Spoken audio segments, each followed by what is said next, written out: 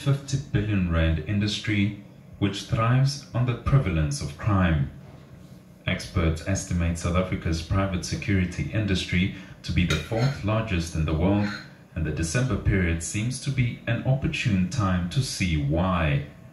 SABC News went along with an armed response company's ground team on its daily rounds in Johannesburg's northern suburbs, and within 2 hours it received over 400 alarm activations. Since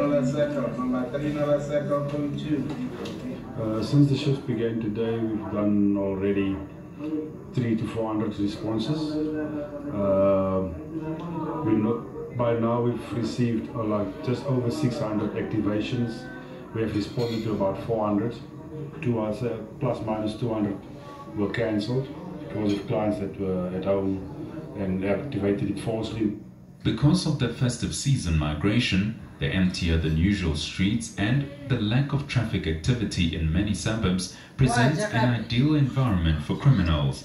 We've got the normal break-ins, we call them code 1, code 2 activations, where we find that clients are not at home, sometimes at home they do these break-ins, but to prevent, they mostly happen when clients are away for holidays.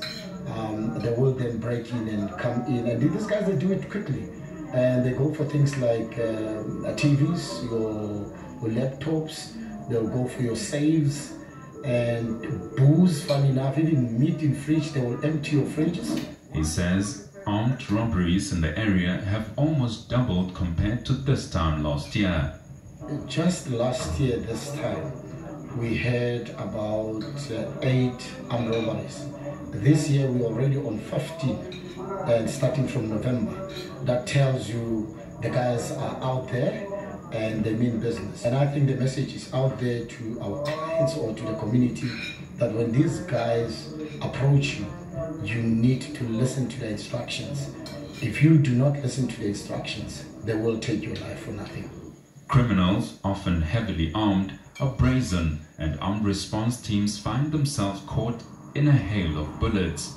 Suddenly, the moment I approached there, then suddenly one of the guys started screaming and ran towards me, shooting towards me.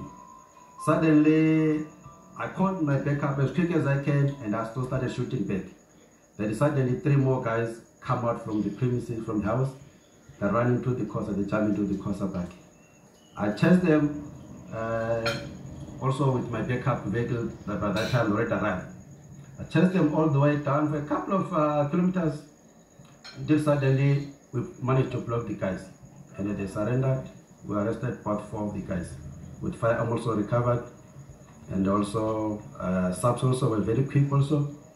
According to the Institute for Security Studies, there were more than 400,000 private security guards, many more than police and the army combined.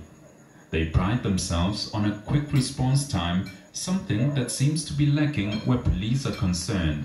I wouldn't say the police are not effective.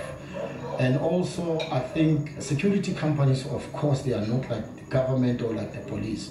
We all know as South Africans that our police are under-resourced, and there are reasons, various reasons for that. But with security companies as private companies, we're not under-resourced. We've got more resources than the government. If you look at our vehicles, I'm only talking of areas that we operate in. Let's talk about North Cliff only. I've got about 18 vehicles. Compared to the SAPS, of course they are under-resourced. You'll find out they've got 1 vehicle or 2 vehicles. But the Clifton Beach incident in Cape Town has thrust the debate of whether security companies overstepped